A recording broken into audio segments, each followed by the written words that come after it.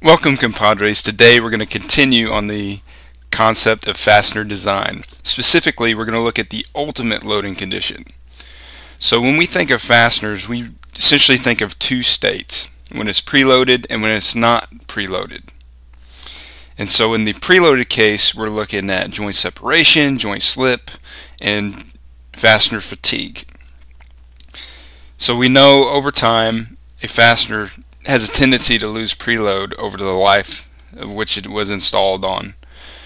So now we have to look at the unpreloaded case, and that's what we're doing in this case. So essentially what we're doing is we're putting the fastener in the hole loosely, no preload, and we're basically impounding the loads, and we're saying we're asking the question, will the fastener survive the loads if it takes on all the loading from the loading condition, whatever it may be, the environment, whatever.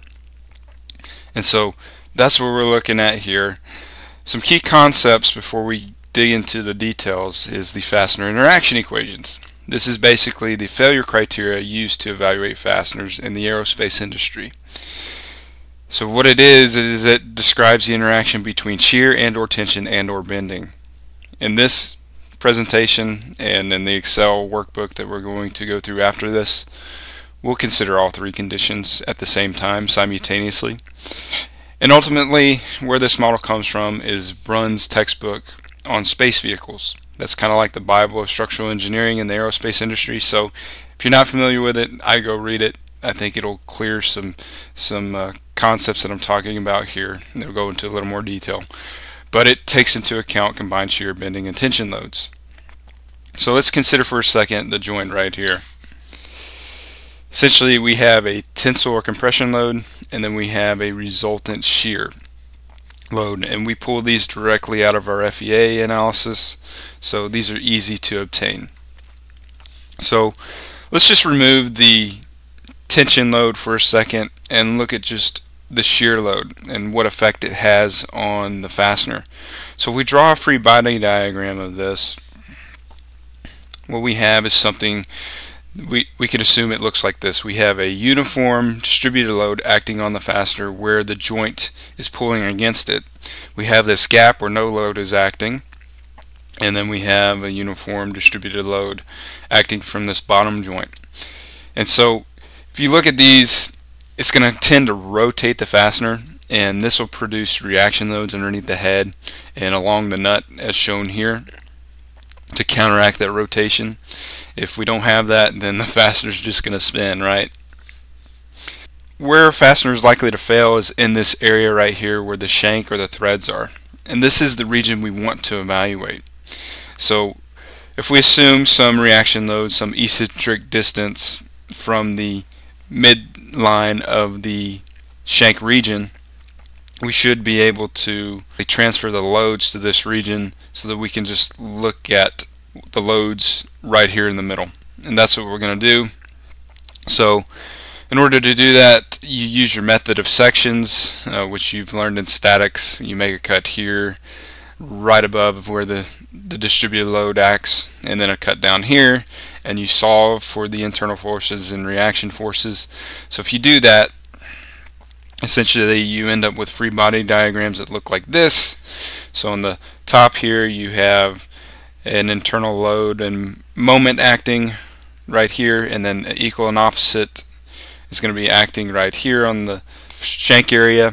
And then we look at the bottom and we just trace the loads again. We end up with something like this, where the moment is calculated by multiplying this reaction load by the distance to the midspan of the fastener.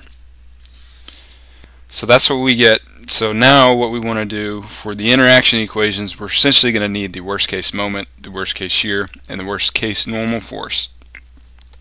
So if we draw our shear force diagram of this loading condition right here, what we end up with is a diagram that looks like this.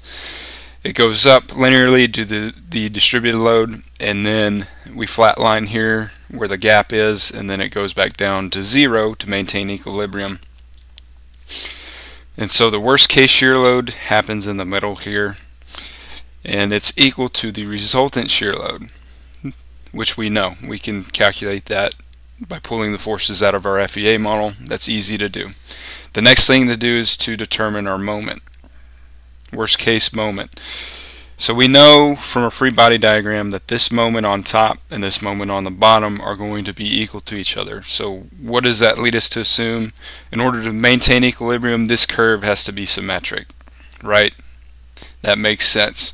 So now to determine our worst case moment, we can just rely on geometry. So we just take the area under this curve, this shear force diagram, and we divide it by 2 because we know this curve is symmetric. That'll give us our worst case moment, which is acting just underneath the head and just above the nut. So we have our worst case moment. Now one of our unknowns is the reaction force. Well, we can go back to our free body diagram and we can determine our reaction force Q simply using this equation now that we know the moment.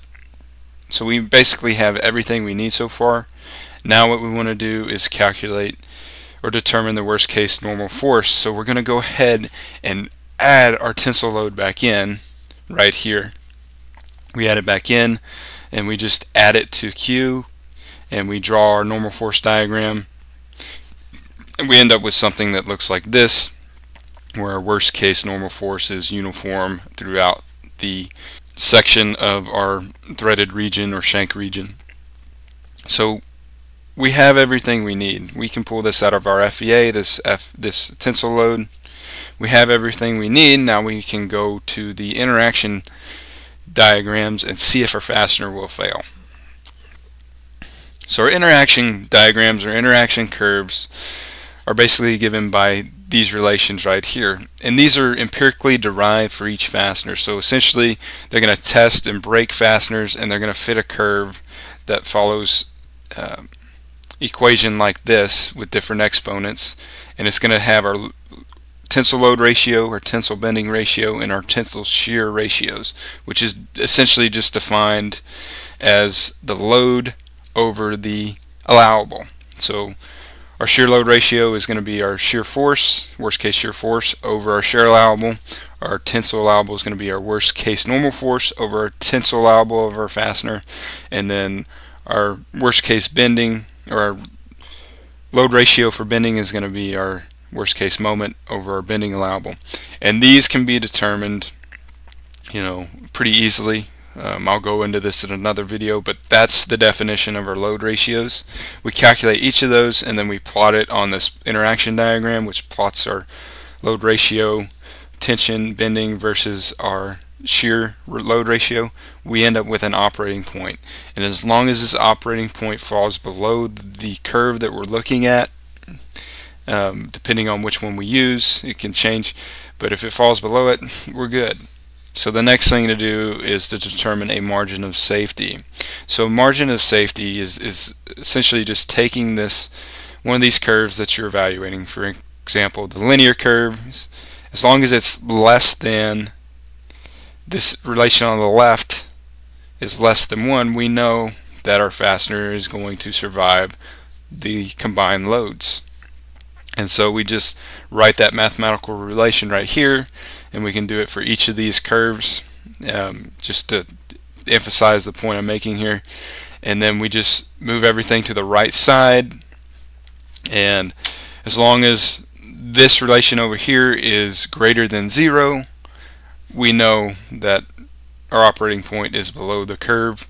And so to make this easier, we can relate this 0 to a margin of safety, because a lot of times when we look at margin of safety, if it's greater than 0, well, then we know that our margin of safety is positive. So we just substitute our margin of safety in for that and put an equal sign in, and that's our margin of safety for these curves.